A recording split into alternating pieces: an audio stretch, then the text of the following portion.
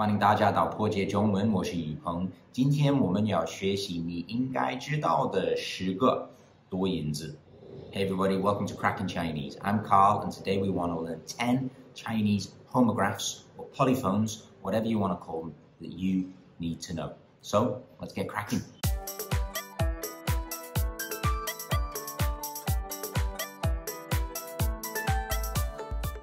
So a quick note about Chinese homographs or polyphones. In Chinese, it's a 多音字, which makes it quite clear that it's a character that has more than one pronunciation or more than one tone. And today we want to go through the top 10 most common that have different pronunciation. So here's our first one, which can be pronounced xing, or it can be pronounced hang. So if it's xing, it appears in xingzhou, which means to walk. It also appears in xingwei, which means conduct or behavior. If it's hang, it can mean a row, like the sanhang, the third row or the third line, and it can also have an idea of something to do with a profession or a trade. So it appears in the word for yinhang, which is bank. So here's our second one, which can either be pronounced diao or tiao, both of which can have a variety of meanings. Diao appears in sheng diao for tone, or it appears in words like diao cha for investigate, and it often has the idea of transferring or shifting something. Tiao, on the other hand, appears in the word tiaozheng, which means to adjust, and it also appears in the word for condiment or seasoning, tiao liao. So number 3 can either be pronounced le, or it can be pronounced yue. Le means happy or enjoyment from kuai le, and yue means music from yin yue. So you'll have seen number 4 before. It can be pronounced da, or it can be pronounced dai.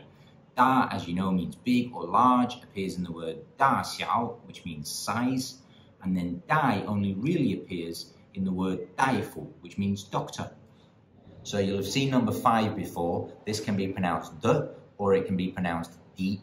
If it's de, then it often indicates possession, like 我的, mine. If it's di, then it appears in the word di chue, which means indeed or really. Number 6 can be pronounced huan, or it can be pronounced hai. If it's hai, then it appears in words like haiyou or haimeiou and means still or yet. If it's huan, then it can mean return or repay, like huan qian, to repay money.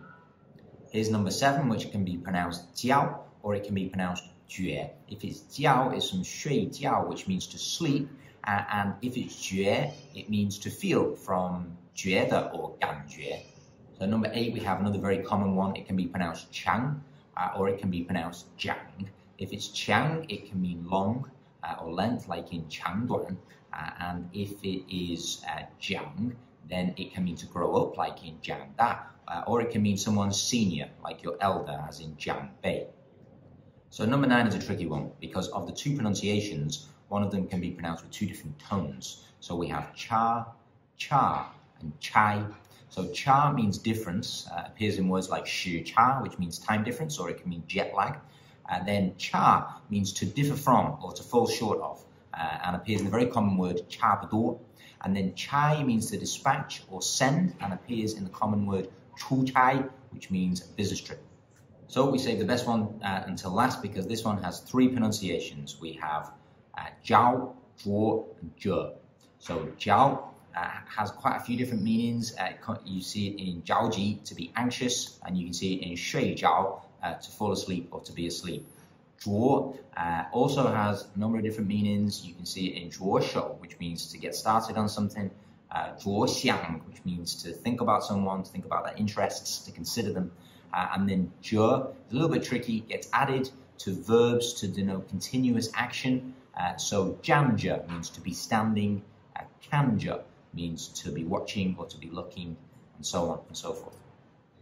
So that's it, folks. That's 10 common Chinese homographs, or 多音字, that you need to know. Have we missed any that you think are more common than these 10? Then please let us know down in the comments below. Thanks very much for watching this video. Please hit the like button, consider subscribing to the channel, and hopefully we'll see you next time. 谢谢大家，再见，加油！